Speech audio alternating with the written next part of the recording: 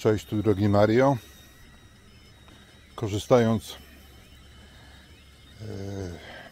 z paru wolnych chwil, postanowiłem dokończyć wycieczkę do Rumunii.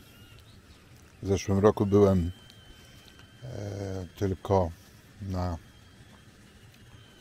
powiedzmy,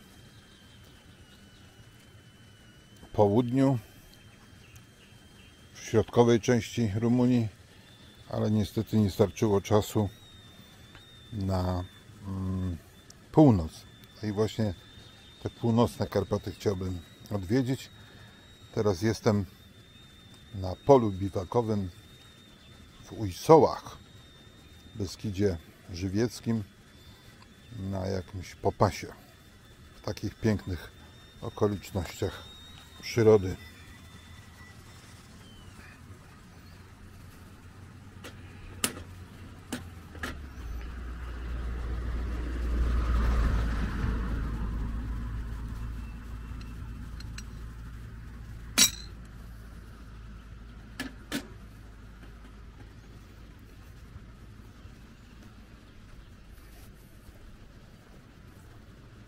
Pusto i cicho.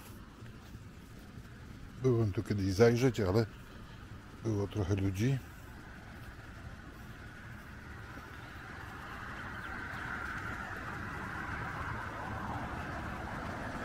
Można by było tu się nawet przenocować nad taką rzeczółką,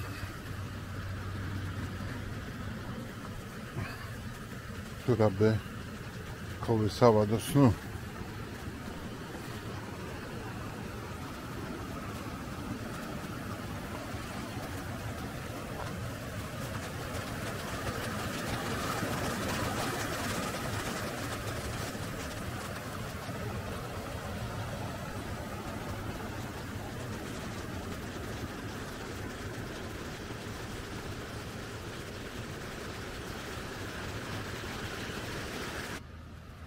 Taki oto szałas tu jest, jakby padało, a zanosi się.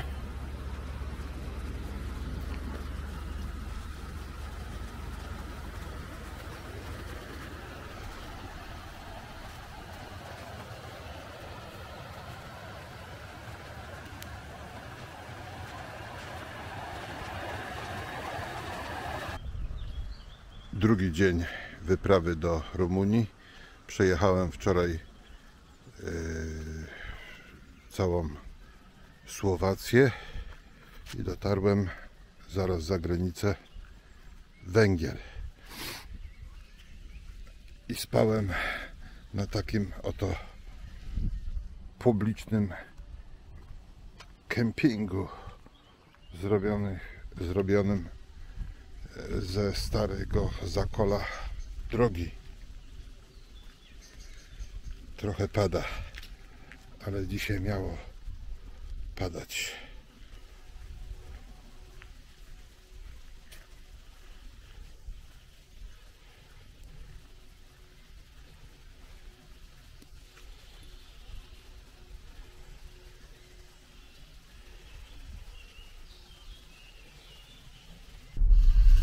Dzień trzeci eskapady do północnej Rumunii. A jak północna Rumunia, eskapada, to trzeba zacząć od Sapanty, czyli wesołego cmentarza.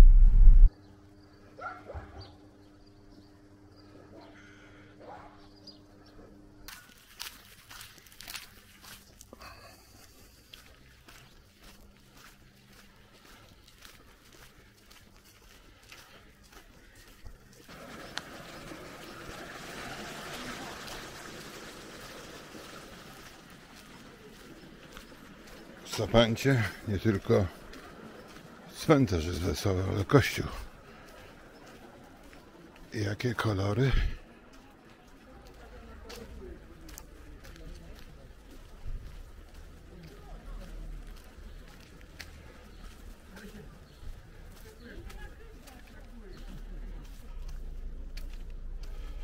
Dlaczego wesoły cmentarz?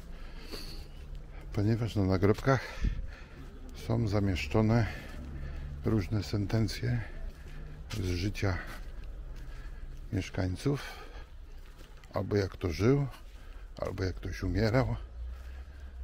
Na przykład taka sentencja: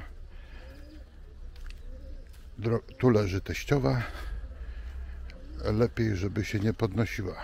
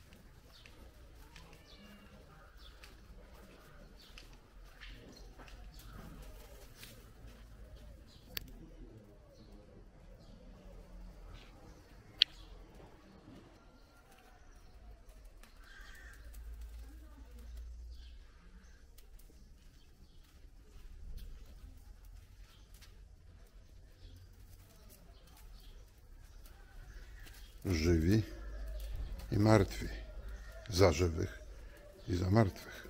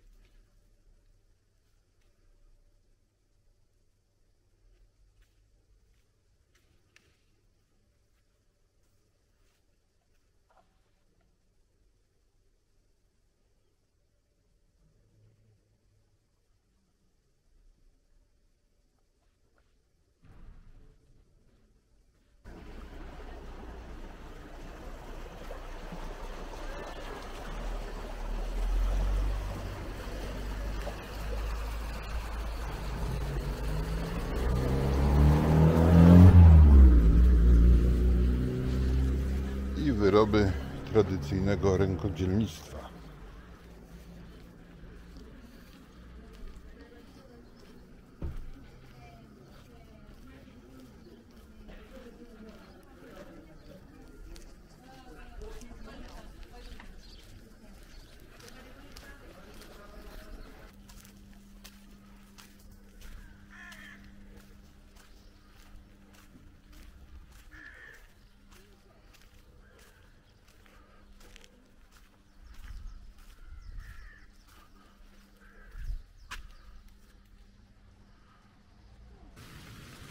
Kemping w Sapancie.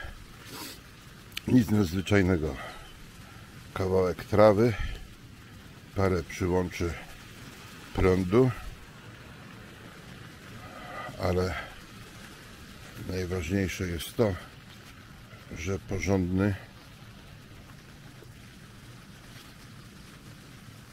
budynek socjalny.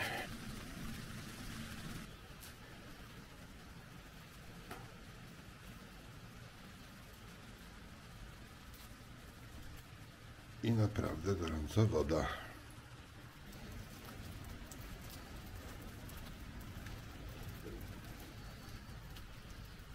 I jest gdzie się usiąść w razie deszczu. A padało.